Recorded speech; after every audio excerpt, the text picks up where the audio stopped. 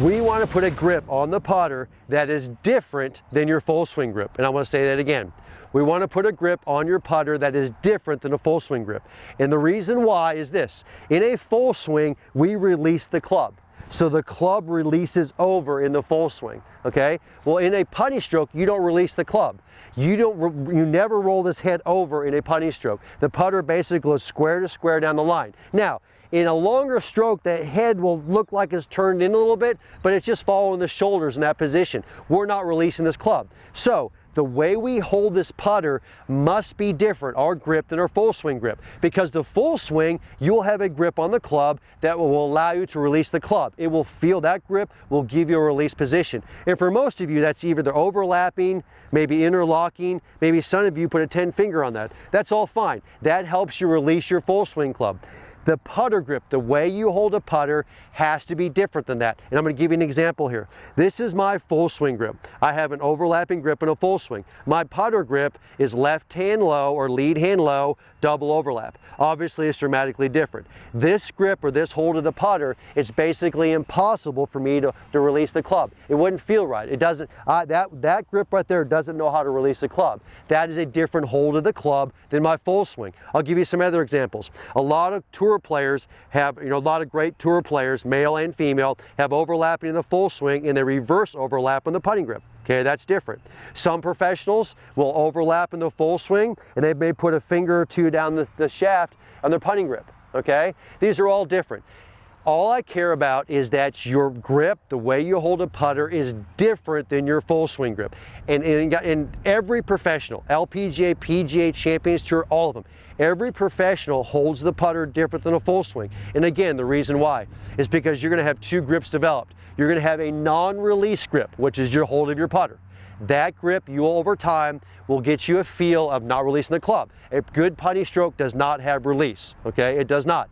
Your full swing grip will be your release grip. That grip and that hold will allow you to release the club. And we don't want to mess that up, because if you don't put a different hold on the putter, every time you work on your putting, you're going to mess up your full swing. Every time you work on your full swing, you're going to mess up your putting. So just put a different hold on that putting grip and you'll be fine.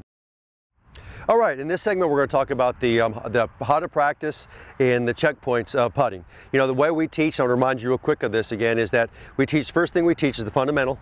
Then we teach the whys of the fundamental.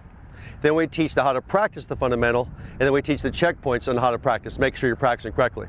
Okay, so in this segment, I'm going to talk about literally how to practice and then the checkpoints. And the best way to do it is the ultimate way to practice your putting is with our H3 putting system. Okay, and this is for outdoor or indoor practice. And I have it outdoor set up here. So what I have set up here right now is I have our H3 putting mirror set up. Okay, and the H3 putting mirror, it's got all the checkpoints built in. It's got the eye line where you can get your eyes over the ball. That's the red line. It's got a red line in the front, which is set up to get the putter face square.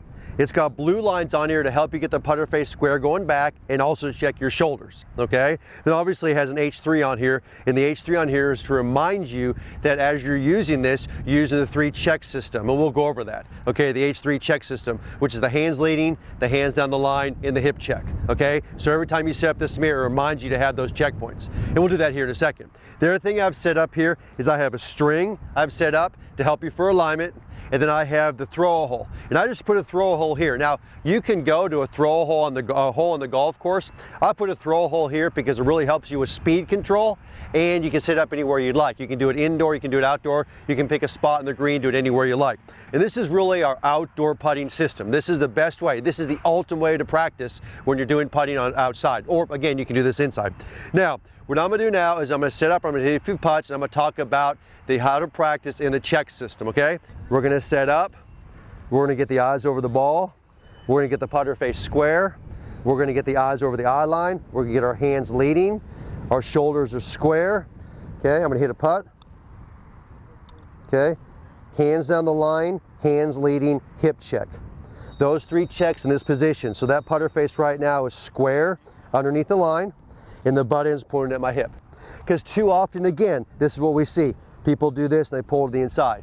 Remember, in a putting stroke, there is minimal movement. There's no movement in the knees, there's no movement in the hips, obviously there's no movement in the feet. We're only moving our shoulders. If you get the ball underneath your eye line, okay, and you get the hands and the shoulders moving correctly and the arms moving correctly, that'll allow you to get the hands down the line, the hands leading and get your hip check. Checking that every single time is a key fundamental to perfect putting. Again, it's a key fundamental to perfect putting. This will give you putting consistency.